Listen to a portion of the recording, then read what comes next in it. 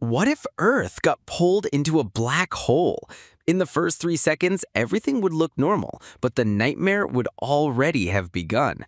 As we approach the event horizon, time itself slows down. To an outside observer, Earth would look like it's frozen in place, but for us, seconds stretch into eternity.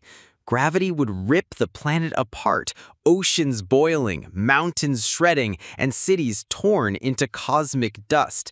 Then comes spaghettification. Every atom of your body stretched into an endless thread as the black hole devours Earth whole. And here's the mind-bending twist. From your perspective, it would feel almost instant, but to the universe outside, Earth would appear stuck forever at the edge of the void. So, tell me, would you rather witness the slow collapse of reality or vanish in an instant? Comment your answer and subscribe for more such amazing what-ifs like this.